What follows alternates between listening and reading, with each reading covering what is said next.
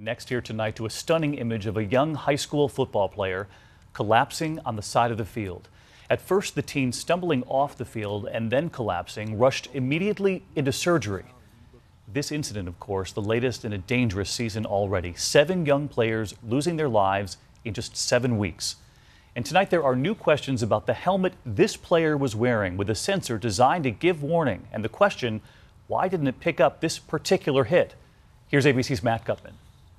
Number 18, Josh Nava, makes the tackle. He's down and he looks like he's in pain.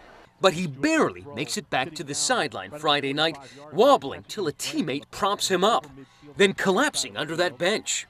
Came off the field, everything seemed normal. This ambulance rushing the 17-year-old defensive back to a hospital in Riverside, California for emergency surgery to stop the bleeding and swelling on his brain.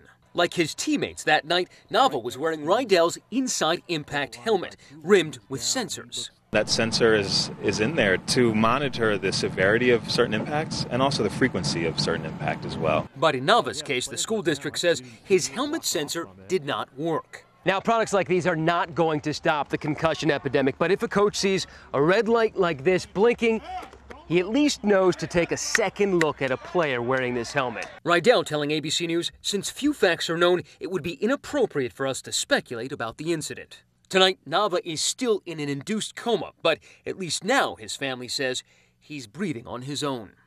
Matt Gutman, ABC News, Los Angeles.